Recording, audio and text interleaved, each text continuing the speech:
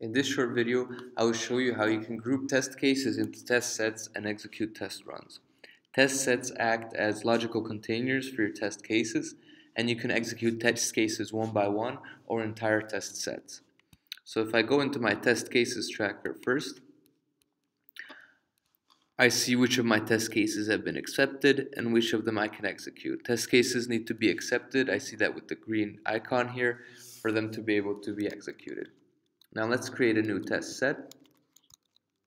Let's call it test set for tablet testing. Add a description.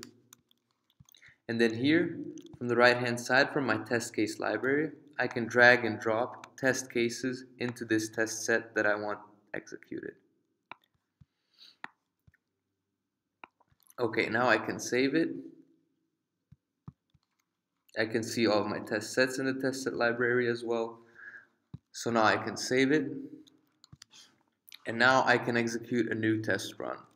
If I click on new test run, I can choose what type of test run I want to create. I can choose a test configuration if I want.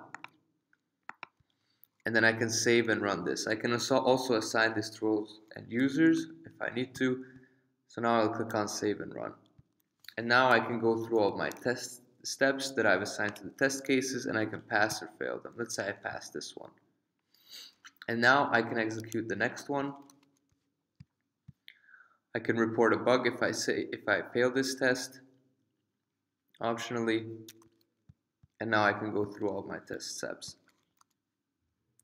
And now, as you can see, the run of this test run has been completed. I see the status, I see the result, it's been failed, because I see the test cases, 2 of the 3 have failed.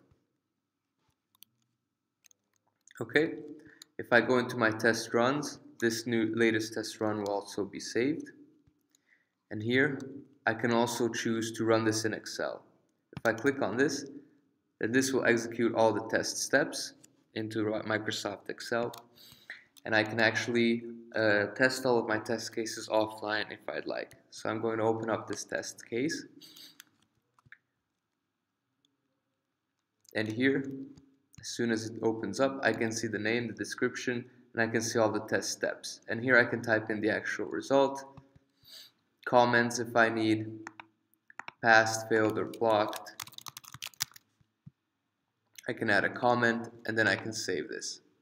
And then I can go back into Codebeamer, click on import, and I can import this result back into Codebeamer, and then I will have my offline results as well. Everything in one place. Thanks for watching.